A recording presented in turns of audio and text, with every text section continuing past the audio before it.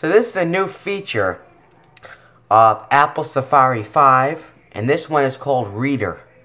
Now, when you have a page, such as this one right here, which is the Google Buzz User Privacy Litigation, BuzzClassAction.com, it has a PDF built into the page.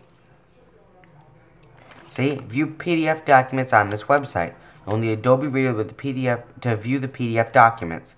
If you do not have Adobe Reader, you may download it by clicking below. Well, I don't need that because I have Apple Safari 5. Now, I go up here in the address bar where it says buzzclassAction.com/index.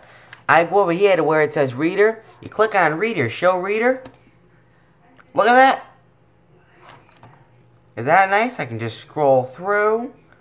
Just like that.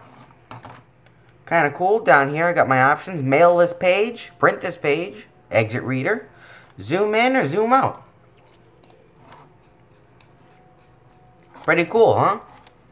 And then you just click the purple button now, Reader, and it goes away. Just one more feature of Apple Safari 5.